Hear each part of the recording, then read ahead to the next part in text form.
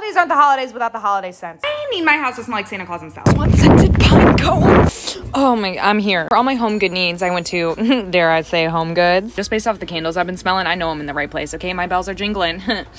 Actually, you know what? I spoke too soon because this one kind of smells like soap. And the only thing stronger than a candle that can whip my nose into the holiday spirit is a pine cone. Specifically the cinnamon pine cones. Listen, they smell so good. They give Auntie and Pretzel Shop a run for its money.